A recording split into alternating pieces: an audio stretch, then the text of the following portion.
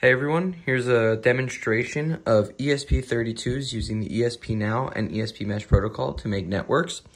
So I made these 4 modules, so let's just start by turning this one on.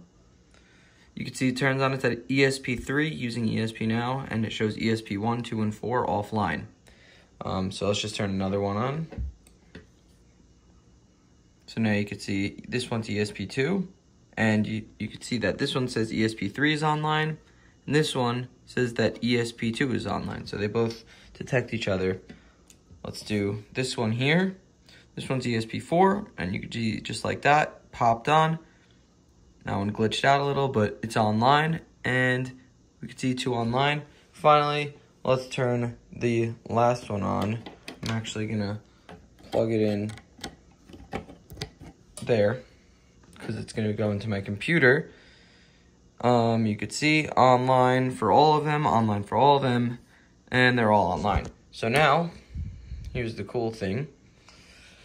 This one is ESP1, so we can talk. Let's try sending a message to ESP2. So if I select 2 and then write, hi ESP2, right? And now I'm going to send that.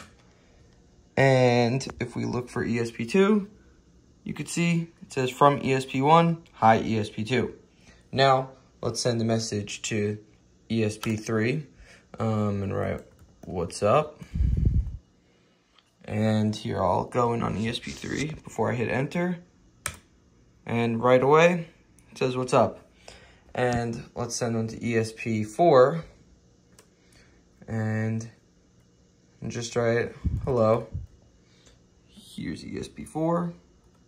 And from ESP1, hello. So also these, the only reason this is plugged into the computer is just so I could use the serial monitor as a keyboard, just as a text input.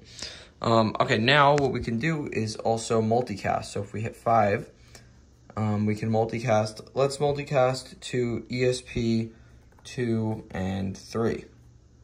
And then let's write, what up? 2 and 3. So you can see ESP3 says what up 2 and 3. ESP2 is what up 2 and 3. And ESP4 is still on its message from before. Finally, we have broadcast. So let's just write hello everyone. I'll go down here. Hello everyone. Hello everyone. Hello everyone. So this is all peer-to-peer, so this one is directly messaging this guy, it's directly messaging this guy, and it's directly messaging this guy. But now, if I shut these all off, and I flip the switches on each, we will now be booting into ESP-Mesh. And Mesh is cool because it's a self-healing grid, and it doesn't need to be peer-to-peer. So you can see this is ESP1.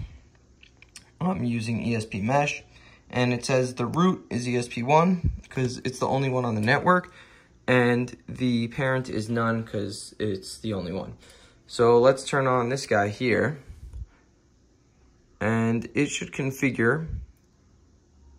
ESP-Mesh takes a little longer, but there we go. The root is ESP1, so it's connected to ESP1's network. And its parent is also ESP1, so it goes, this guy is on top, it goes to this guy. So now, let's turn this one on. Let's see what we get. So this one's ESP2. Oh, you could see it actually changed the root. So now this guy is the top. Then we go to, let's see. Then we go here, yeah, because you can see the parent is ESP2. And then this one is parent is ESP1. So let's reorganize here. So ESP2 first, then ESP1, then ESP3. Now, let's turn on the last one and see what happens. So it says root is ESP3. But now it just changed. Its root is ESP2 and its parent is ESP1. So that means it goes between, or it should go right after ESP1 over here. So let's move these around just to show the order. Okay, so now you could see the network tree here. We have ESP2 as the host, or the root. Then this one has the parent. ESP1 has the parent ESP2, so it goes from here to here. Then we go from ESP1, from ESP1 to ESP3, and then from ESP3 to ESP4, because you see the parent is ESP3 there. Now, let's see what happens to ESP4 if this one just goes offline. So you can see that goes offline.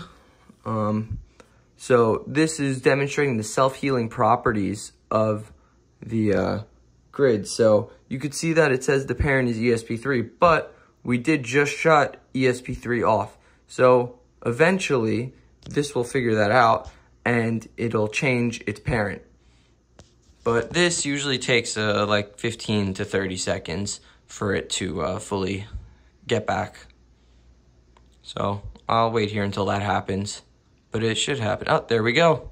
ESP1 is now the parent. So now this is no longer in the equation, and we go ESP2 to ESP1 to ESP4. But let's turn this guy back on. Let's say he came back online. You can see the root says ESP3, the parent is none, but right away it detects. So now the root is ESP2 and the parent is ESP1 just like before. And did this one change? Yes, you could see the root is ESP2 and the parent is ESP3. So now this one is back in the system. And there is unicast, multicast, and broadcast with these as well to send messages.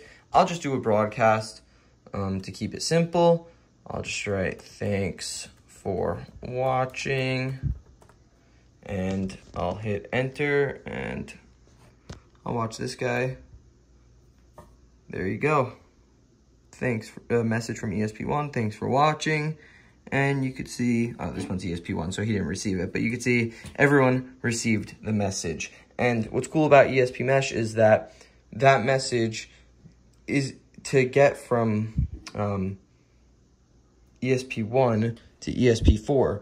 That didn't send directly from ESP1. It actually sent through ESP3 and then to ESP1.